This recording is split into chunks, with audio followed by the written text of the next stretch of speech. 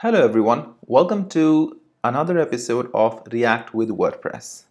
So far what we've done is we have gone ahead and displayed all of the posts, and we've also done the single post as well, and we have created the login functionality. And in this episode we're going to learn about how to create a new post. Okay, so I've gone ahead and make some little tweaks right now, wherein I have added some dashboard as well, so that it looks good. And let me just show that to you. So I log in, and this is my React application connected to WordPress, and you can see we have a beautiful WordPress dashboard. You have the username being mentioned over here. You can go back to home, you can go back to dashboard, you can toggle between the sidebar. You have an option to add a new post over here. You can see this is create post, and this is my front-end React application. If I try to submit it without anything, you have error handling in place. So I can put like, this is my title, this is content, and I can just submit it, and there you go. You can see the new post created. I go back to the dashboard, I go back to the home page, and you will see that this post is showing right here. Isn't that brilliant? And I'm using the WordPress REST API. So if I now go back to my WordPress dashboard and go to posts, there you go. You can see published 1 minute ago. This is the one I've just published, and this is my title, and I have the content as well. Brilliant, awesome. So this is how you can create posts. Now you must be wondering that I have a dashboard here, so I'm not going to go over how to create a WordPress dashboard in React, because I'm assuming that if you've reached this level, you've already done with the authentication bit. You already know basics of React. So I'm going to go over just the information about it as to how I build this dashboard, but I won't really be coding about how to build the dashboard. The idea over here to train you on the advanced stuff like creating posts with the REST API from your front-end React application, and also going ahead and creating custom endpoints in REST API. So those are the main goals of this tutorial series. So let me go ahead and show you what all I have done. Okay. So what I've done is basically I've added some styles on all of the dashboard components into my style.css. I have created a layout which is a dashboard, so that I can reuse it on all of my dashboard pages. I don't have to rewrite the same code. I'm sure you must have worked already with creating layouts in React. Okay, so let me show that to you. So this is my dashboard layout component. So what's going on inside of this component? We're just creating class-based component. Well, you must be wondering, can we create a functional-based component? Yes, we can. We have React hooks now. But I just want to show you that if there are any projects where you already have class-based components and now you want to write functional-based component, can I actually do a mix and match? Can I use hooks as well as can I use hooks with the old project where I've used classes? Well, yes, you can. You can do a mix and match as well. However, I would say that if you are working with hooks right from the beginning, then it's better to code everything in functional-based programming, functional-based components. However, if you have already built something in class, it's okay. I mean, if you don't have time to refactor it. So I'm just going to go ahead and create the functional-based component, in future. But for now, I'm just going to show you this one. So we have a dashboard layout, which is a class-based component. You have a constructor. We set a state where we set this active to false so that we can toggle between the dashboard sidebar, etc. Okay, and we have this handle sidebar toggle click for the button that we have right here. And inside of the content, we have the sidebar menu. So this right sidebar, sidebar on the left hand side that you see over here is coming from the sidebar menu. If you just open it, let's just go inside of this quickly. So you have, I'm using hooks over here. So I'm using functional based component. I'm using use state. I'm just setting the menu to I'm setting the value of the sub menu active to false initially, and then when this button is clicked, then I'm just going ahead and changing this value and I'm also pulling the username from get username. So the job of this function is just to get the username from the local storage. So if you remember from my previous videos, we are storing the information which is the username into local storage, and we are pulling all of the information about the user from the local storage. Okay, so we're just using this function so that we don't have to rewrite that code over and over again. We can just use it over here. So we have a nav, and inside of that we have just a link that takes me to the home page of the dashboard, which is this link right here. Okay, and then we have a UL, LI, and then we have another link which basically is not doing anything right now, just opening this. Later on we'll link it to all posts like we have in the WordPress, like this one. So we'll go ahead and create that component later on, but today we're going to focus on a new post, adding new post. Okay, then we have the ULLI, which is basically the sub menus. We have all posts right here. Then we have add new. So currently this add new will take me to create posts. I've removed everything so that I can show you from scratch how to create posts.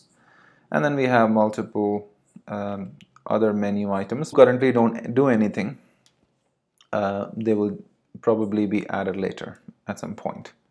Okay, so that's the job of the sidebar menu. Then we have the content, and this content will actually have this .props.children, which means later on when you are actually reusing this layout, whatever you put inside of this wrap, that will be rendered over here. Okay, so content is basically responsible for this area right here. So this auto adjusts the yep, great. So let's see, here you go. Okay, so this auto adjusts the width automatically, as you can see, and this is all with JavaScript and CSS. So we're just passing some of the props like active state, which we are setting over here. Okay, and then handle sidebar toggle click, the job of which is to just to toggle between the active state of the active property. Okay, let's go inside of this content. So over here we don't have anything fancy going on. We're just toggling the class of active so that we can show and hide this sidebar. Okay, so and then we have the nav bar, which we already had it last time. We just tweaked it a little bit. So we're just handling the logout over here, just removing the token from the local storage, and then resending the user to the root URL, which is the home, in case if the user logs out. And then we have your navigation going on. If the user is logged in, go ahead and show the dashboard link right here. If he isn't, then just show the login link. And if he is logged in, then also show the logout, which should be over here. Okay, right. Now we also have the login, and right here we have the button, which is toggle sidebar button, which is coming over here. So in case if the user is logged in, then show it to us, and if he's actually on the root, on the home, then show it. You might as well want to change this to in case if he's on the dashboard itself. Okay, okay, so we'll change that later.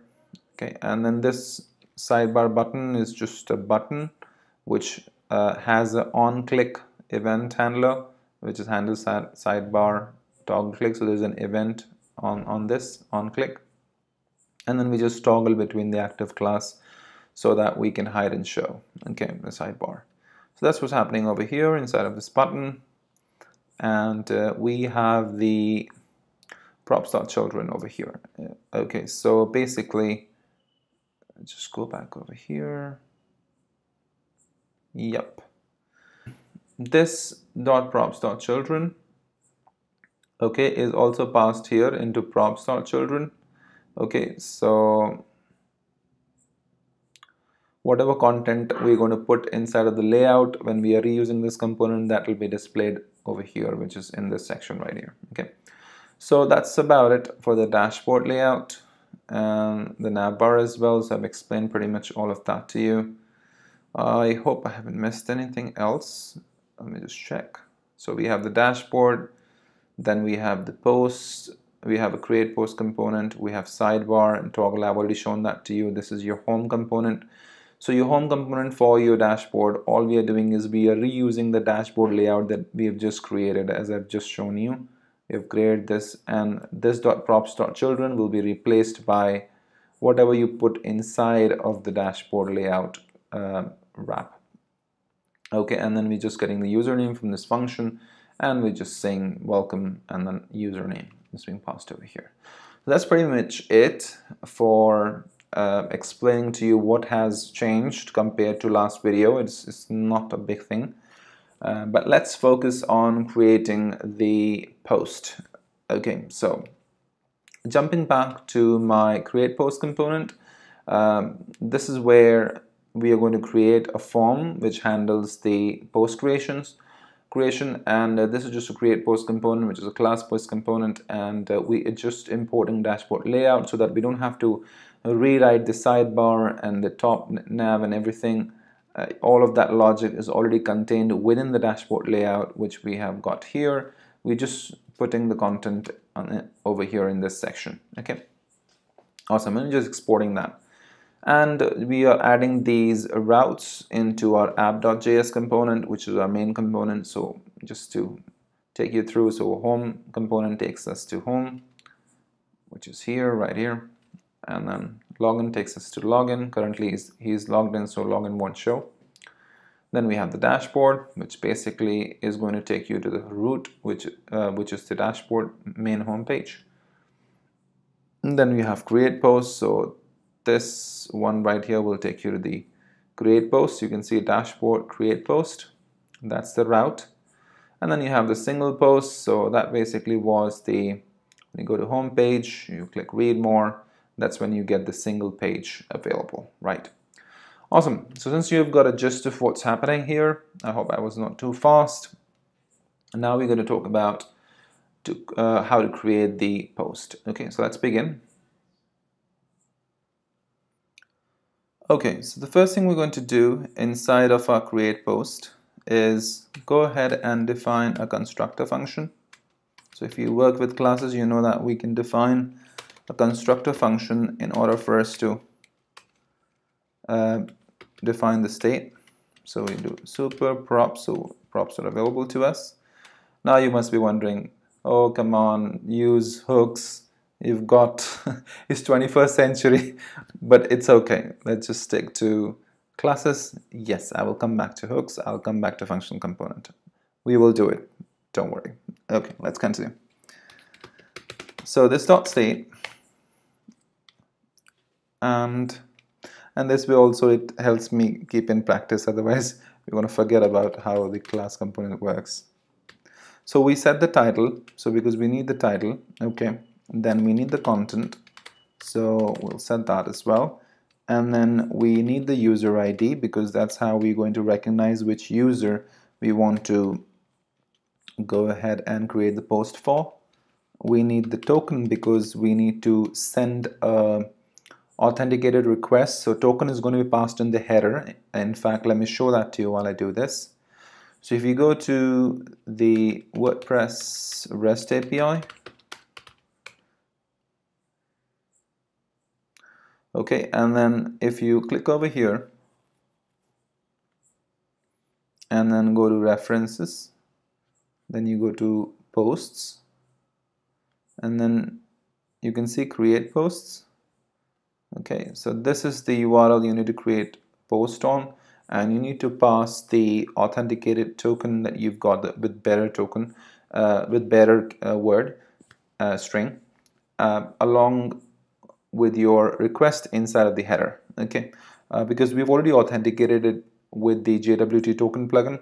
We already have the token, we just need to send it. Okay, so let's continue. So we need the token, and then we will set a property called post created so that we can handle some of the messages. Initially we'll set that to false, then we'll set loading to false so that we can handle our loading. Okay, and we also would like to go ahead and add a function called, in fact, before even we go over there, I think it's better if we go ahead and get the user ID and the token. So we'll say component did mount, and we need the user ID. So user ID will be equal to local storage dot get item, and then we want to get the user ID. Okay. Okay, well, I don't want this video to be too long, so I'm going to catch you in the very next video. Okay, and I'm going to go ahead and continue from where we left. Okay, so I'll see you then. I hope you did like the video. If you did, please give a thumbs up to my video and do subscribe to my channel. And to show your support, please give a star to my repository over here, and do follow me on Twitter. So my Twitter handle is imranhsayed. Okay, and I will see you in the next video. Thank you. Bye-bye.